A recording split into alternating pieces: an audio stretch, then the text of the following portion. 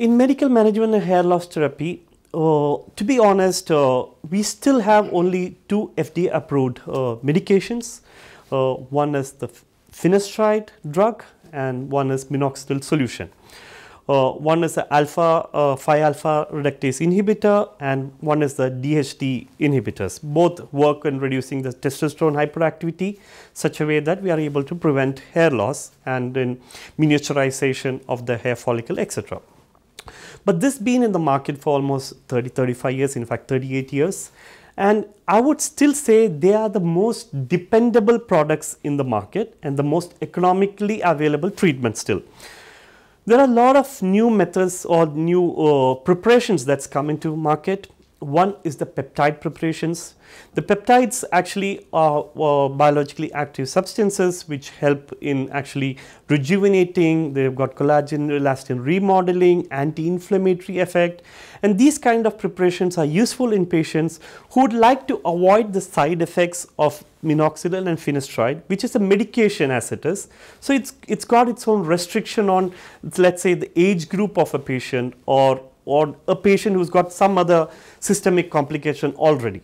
So if you want a patient who is probably in a age where she can get pregnant or postpartum or after pregnancy lactation induced, telogen effluvium, it's called, the hair loss after pregnancy, these kind of patients, of course, peptides is the most safest medication. Of course, the results I won't say are as consistent as minoxidil, but is satisfactory. Now, two, three other things I would say has come into play is actually, one, we have the PRP therapy, platelet rich plasma, where actually we are using the platelets from the growth, which contain the growth factors from the human blood itself. We are taking about 20 ml of blood, centrifuging it, and the middle portion, which is rich in platelets, platelet rich plasma, which is about 3 to 4 times or 5 times above the normal platelet count. We are taking it in the scalp. Now, what is present in platelets is there is about 6 to 7 growth factors. So, these growth factors stimulate and help us in stopping the inflammatory process or rejuvenation or giving results. Now, there is some lack of understanding of the entire procedure of PRP. The science of how it really works is still not understood, but this regenerative medicine, as we call it, in the last 7 years has grown leaps and bounds actually. So, they do seem to be the future actually in terms of medical management, because these cells are giving results, or these products are giving results even though we are not able to understand it completely. Now, the next thing is stem cells actually, stem cell therapy.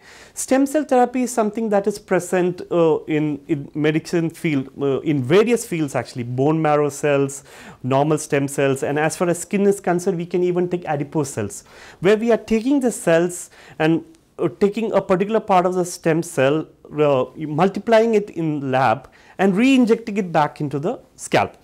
There is still lot of studies or publications that has been accepted, but if you look into the medical journals in 2017-18, lot of studies, at least around 25-30 studies have come out saying that it's working.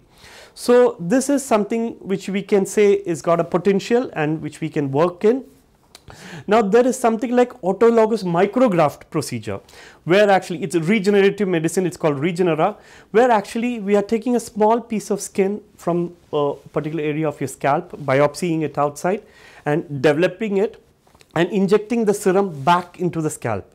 So, this is again giving rise to stem cells, progenitor cells, growth factors. So, these three procedures seems to be giving quite a lot of improvement, and I will never say they are replacement to the existing medical treatment. I would always put it this way, they are boosters to the existing treatment.